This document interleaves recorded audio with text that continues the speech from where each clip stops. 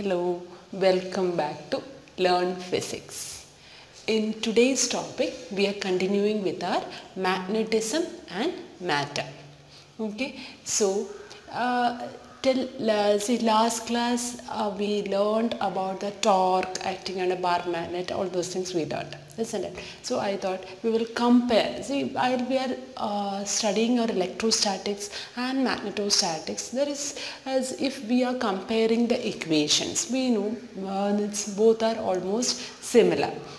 See, in last year we learned about the rotational motion as well as the translational motion. In rotation, we were comparing all those velocities, acceleration, everything, isn't it? The moment of inertia, mass, how we are comparing that one. The same way here we are comparing our magnetostatics and electrostatics. So whichever we learned till now, see, I wrote it over here.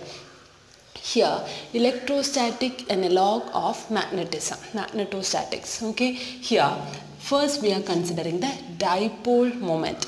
Dipole moment representation is, see, two magnetic poles separated by a particular distance. Strength of one side into distance between the two poles, isn't it? Strength of one side into distance between the two poles, that is magnetic dipole moment. If it is electric dipole moment, means one of the charges into distance between the two charges, that is P equals Q into 2A. Magnetic moment M, electric dipole moment is P. Now it is torque. Torque acting on the system, we got it as in last video only we did, right? Tau equals M cross B. But torque, tau in electrostatic, it is P cross E, because here magnetic dipole moment. Here we are considering the electric dipole moment. Here magnetic field strength, and here we are writing the electric field strength. Then potential energy M dot B, but in electrostatics we got it as P dot E. Negative sign also same only, isn't it? See, field intensity in the axial line and the equatorial line we learned. In the axial line it is 2m by d cube, and in electrostatic it is 2p by r cube. But 1 mu 0 by 4 pi is the constant over there. Here 1 by 4 pi epsilon 0 is the constant, isn't it? Here BE, that is m, that is equatorial line, m by d cube, and it is p by r cube.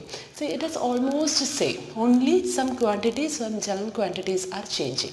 Okay, so this one, so have a look at all those things which will be useful, and it will be easy for you to understand the electrostatics and magnetostatics. Okay, so in next theory portion is Gauss law. That is the important law which we learned in electrostatics, isn't it? So obviously in magnetostatics also Gauss law will be there. So now we are going to study about the Gauss law in magnetism. Okay, so closed integral over electric flux over a closed surface is equal to 1 by epsilon 0 times the charge enclosed in the surface. That is the Gauss law which we learned in our electrostatics, isn't it? Now in magnetism, in a closed surface, magnetic flux enclosed in that closed surface will be equal to 0. Closed integral B dot dl, this is the magnetic flux, isn't it? That will be equal to 0. This is Gauss law in magnetism. In magnetism, closed, for any closed surface, the closed surface magnetic flux linked with the circuit will be equal to 0.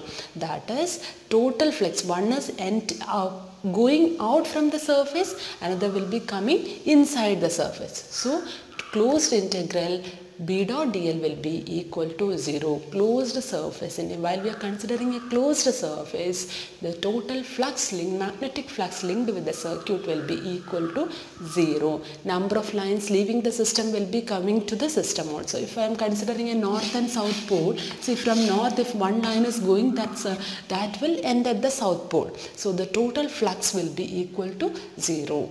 Okay, so clear. So it is clearly saying that magnetic dipole is existing. It is magnetic monopoles are not existing, because if dipoles of opposite pole is there, then only it will become equal to 0, right? So it is clearly saying that it is magnetic dipoles are existing, monopoles won't exist. So if we are comparing this with electrostatic, closed integral E dot dl will be equal to Q by epsilon 0.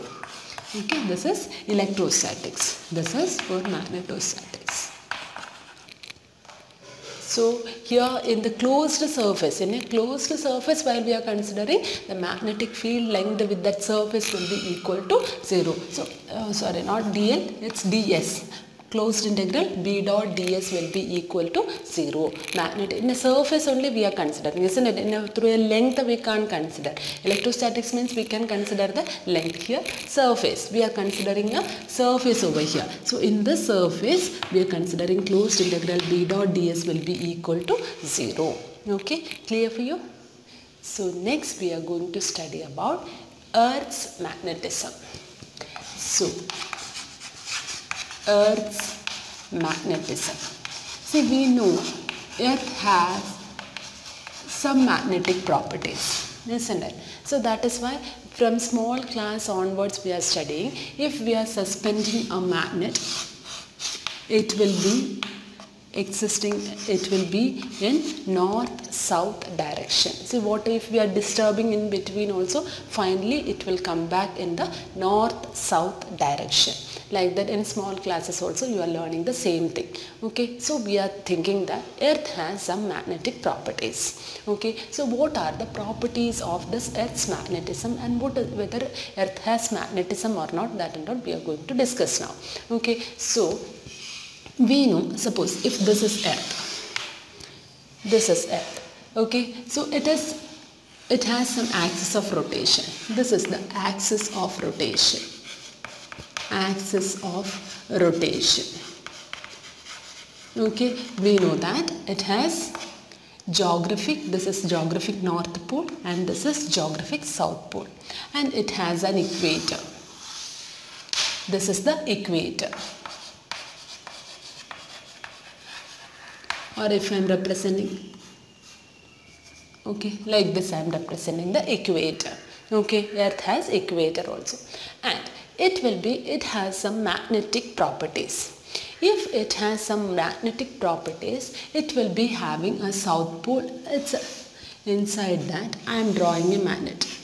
If this is the magnet inside that magnet as such, it is not existing. I am comparing the north-south side of north and south poles of the magnet and drawing a magnet for that. Okay, if it has, we can draw it in as a magnet, right? So this is the geographic axis, this is the geographic equator. Okay, and this is the magnet which is present. And if a magnet will be having an axis, right? So while we are comparing that axis, it will be 11.3 degree west of North Pole. 11.3 degree west of North Pole, this magnetic axis is existing. It has a magnetic axis. So you understood, right? Earth has an axis of rotation. That axis of rotation I am calling it as geographic axis. That is the geographic axis, and this is the magnetic axis. Okay, that magnet is not exactly pointing towards the North Pole. Magnetic properties, while we are comparing, that magnetic properties are making an angle 11.3 degree west of our normal geographic axis. Okay, so if we are comparing like this, okay, that axis will be having an equator. Okay, so that 11.3 degree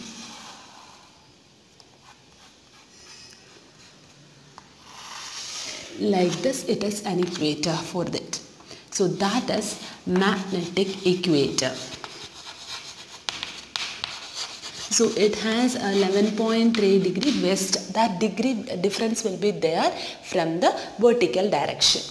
Now clear for you? Geographic axis, geographic equator.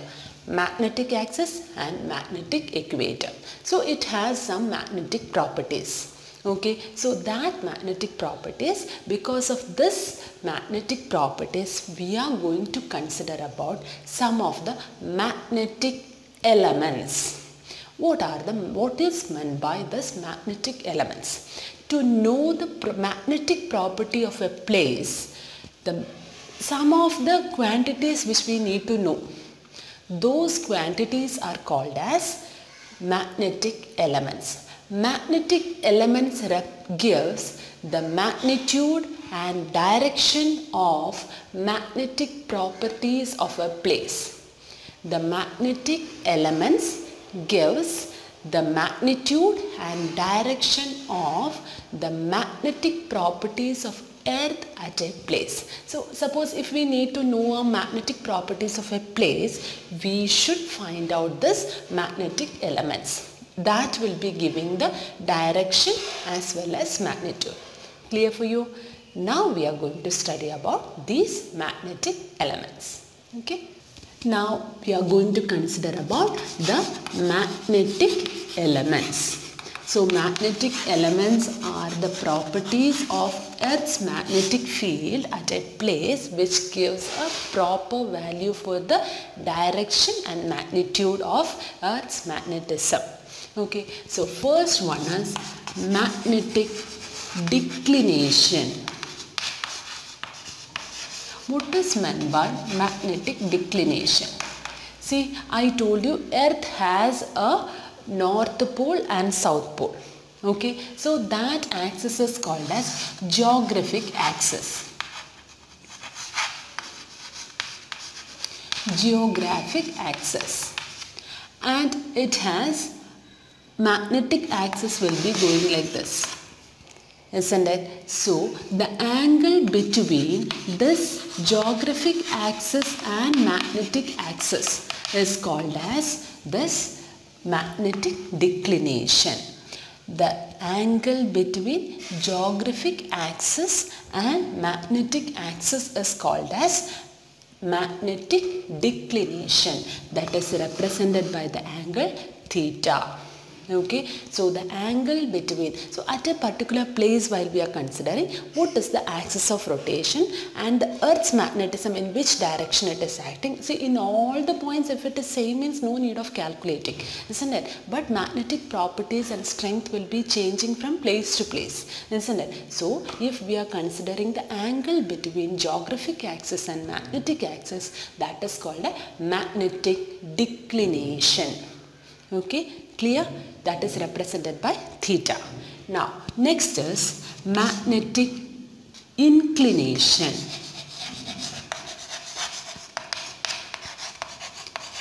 Inclination or dip we will say. Magnetic inclination or dip. It is called, see, magnetic inclination means, see, what is the total strength of the magnet? Okay, so, and the magnetic meridian. So we should know what is meant by magnetic meridian. So this is the magnetic axis. In that axis, if I am drawing a plane, that is called as magnetic meridian.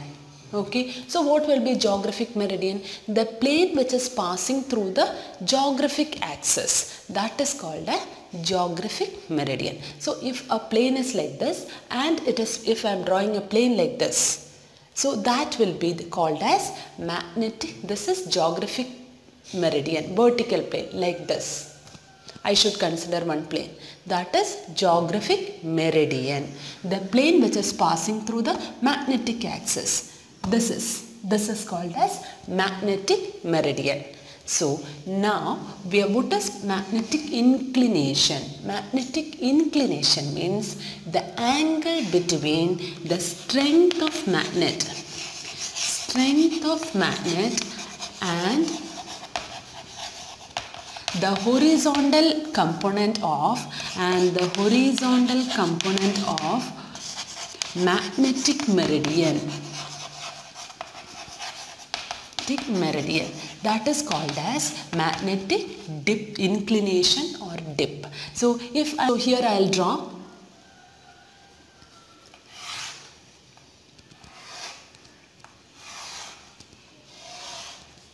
This is the geographic meridian.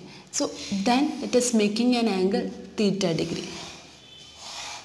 See, this is the magnetic meridian. This one I am drawing it as magnetic meridian. And this is geographic meridian. Okay. Then it is making an angle theta. That theta is called as magnetic declination. First we learned. Okay, so now we are going to consider the strength of the magnet. If the strength of the magnet is like this horizontal component of the magnetic meridian makes with the strength of the meridian. That is called as magnet is called as magnetic declination or delta. Okay, so magnetic inclination or dip, which is delta. So strength of the magnet and the magnetic meridian, that angle is called as magnetic inclination or dip. Clear now? Now the third one is horizontal component of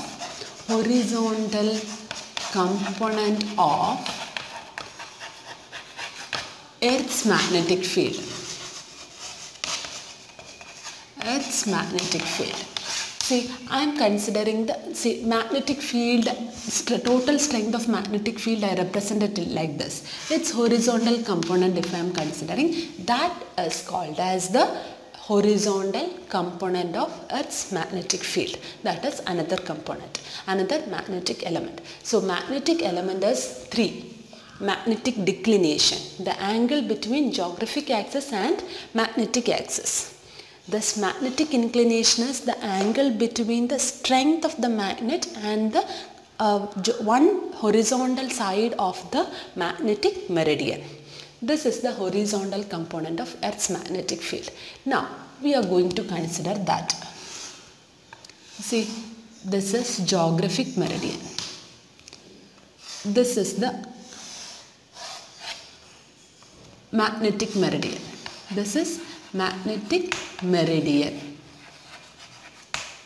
This is the geographic meridian. This is the horizontal component which I am representing as H.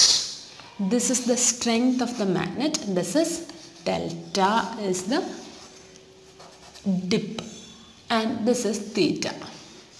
Now I am representing this as A, B and C. Okay, now you understood this? From here I am going to find out AB, delta. How we can find out delta? Okay, what is the value of AB? AB will be equal to, this is R, strength of magnet, I am representing it as R. AB equals R, what will be the opposite side? It will be sin theta. What is BH? BH will be equal to R cos theta. Not theta, here theta is delta. Delta is the angle. So this is dip, delta. Now what will be tan delta then?